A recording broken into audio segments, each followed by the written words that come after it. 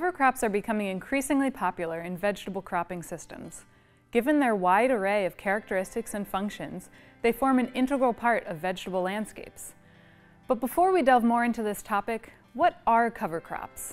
Cover crops are plants seeded into agricultural fields, either within or outside of the regular growing season, with the primary purpose of protecting, improving, and maintaining soil quality and health.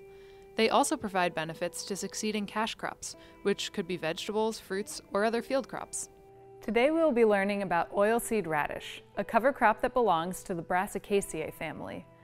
The following video will provide in-depth information about how it is grown and managed, and will also assess its performance in the field.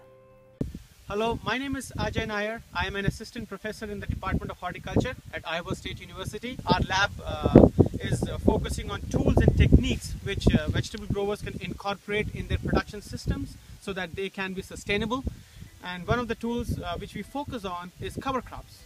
Now, growers have a lot of options to choose when it comes to cover crop, depending upon when their field is open. So one of the cover crop which is the highlight for today's talk is the oilseed radish. You can see the oilseed radish patch behind me.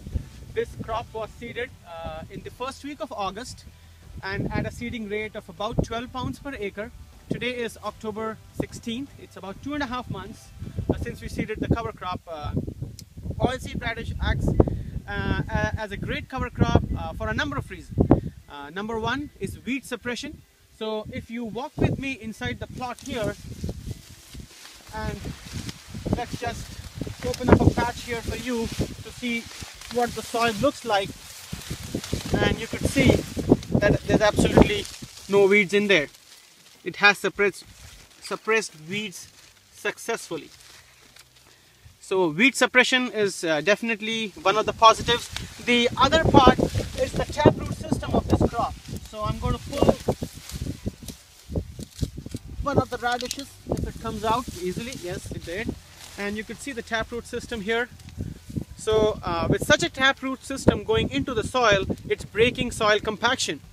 So we are aerating the soil, and there's more channels for the earthworms and the other microorganisms to go through. So, and also crops which are in the Brassica family, such as yellow mustard, oilseed radish, they act as biofumigants.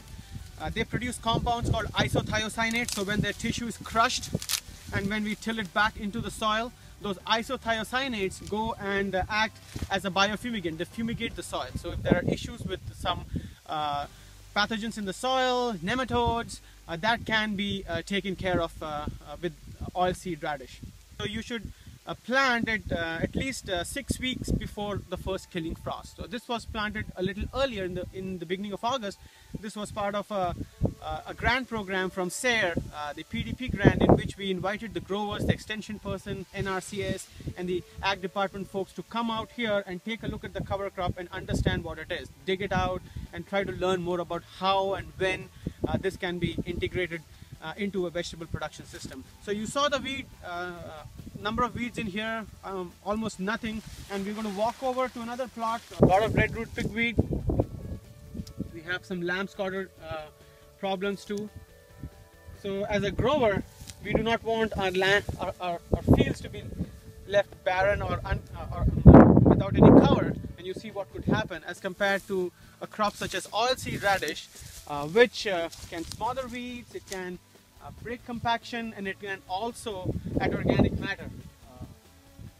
To summarize, oilseed radish as a cover crop can provide multiple benefits. Two unique benefits include their ability to suppress soil pathogens and to break soil compaction. We hope that you found this video to be helpful. Good luck with your future growing seasons, and don't forget to cover your soil with cover crops. For more information, contact Dr. Ajay Nair at Iowa State University or visit www.sare.org. We would like to thank North Central SARE and other regional partners who collaborated with us on this project.